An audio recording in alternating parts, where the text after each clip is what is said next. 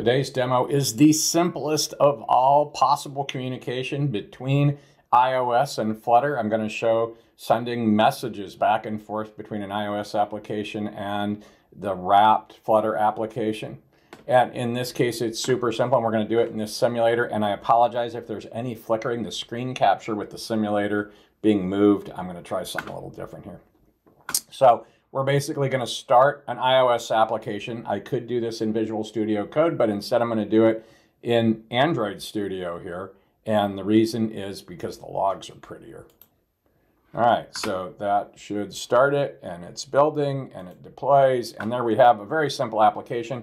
And this is a lot like the Android and web demo when the Flutter, so we have an iOS application on the phone simulator that basically launches a Flutter app, and when the Flutter app comes up, it sends a JSON message from the Flutter application to the iOS application, and you can see that message in the log window in Xcode here. And I'm only running Xcode so that I get this log, and I could run it from either place, and I don't know anything about Xcode because I'm not a mobile developer, and you probably figured that out by now.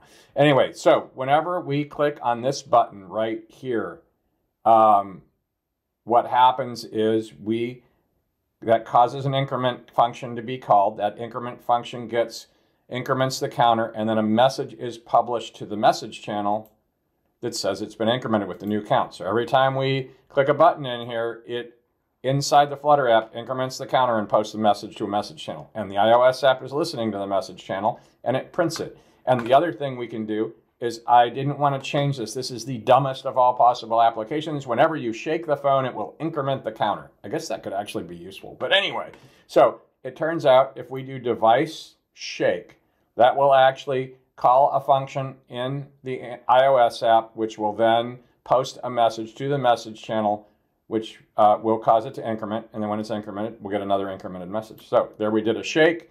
We can see that the Flutter application received an action increment message. So you see the Flutter logs here. And then we can see that the counter actually went up from 3 to 4. And when it did, we posted a message back, which was the iOS app received from Flutter. Flutter posted the message, and it said that it was incremented. So every time we shake this device, we get an incremented counter, like we're counting it by shaking it. That's actually kind of cool. Anyway, so that's how this thing works. And let me show you the code real quick. And this is way shorter than some of the other demos. So it turns out we need to do two things, right? When the counter button is pressed, we want to be able to receive a message and on initialized. And that's actually here. I only wanted to do all this in a single file, no changes. Other than that, you wouldn't really do this way. You'd be all structured and do it code correctly and all that kind of crap. But we're not doing that here. So all I did was inside, I overrode. This is the normal override down here, right, where we do the launch options thing, right?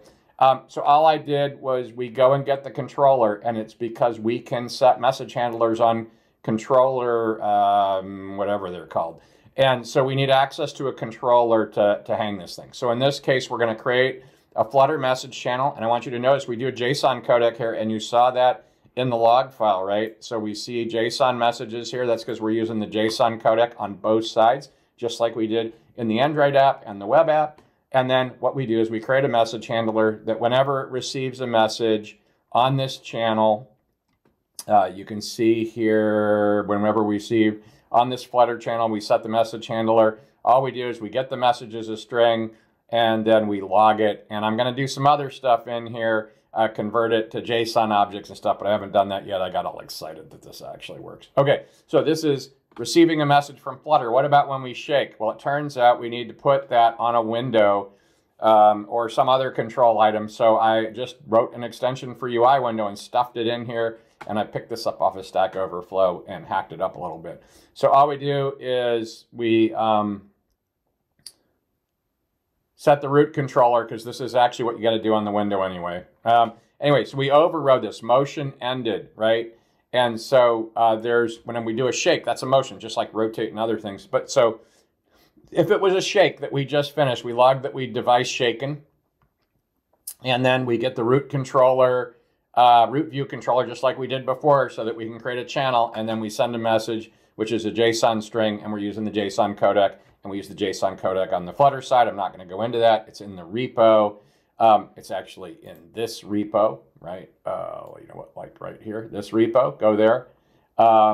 And that will do that. And so that's all the code there is to this thing. Is there anything else I wanted to show? Oh, I guess just show you generally how it works. We have a control that does an increment on the Flutter side. That actually calls the message channel with the JSON string action incremented. That goes across the message channel over to the iOS side where there's a message channel, and a listener picks it up and logs it.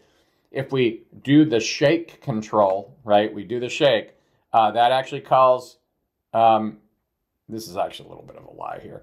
It actually, well, in this case, we did it. Anyway, so it basically calls, passes a message to the message channel. This actually should be send. I will fix that.